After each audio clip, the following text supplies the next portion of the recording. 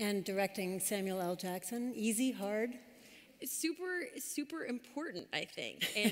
And I will leave you with this, because he's someone that certain directors have a hard time with, because he'll come to set with a very specific point of view, and sometimes directors will come in and go, hey, can you maybe try it more like this? And you will get a full TED Talk as to why you're wrong, and you'll realize that he spent months thinking about this character, thought about it every way through, and he's right. So when I directed him, I was like, you're right. Whatever you want is right.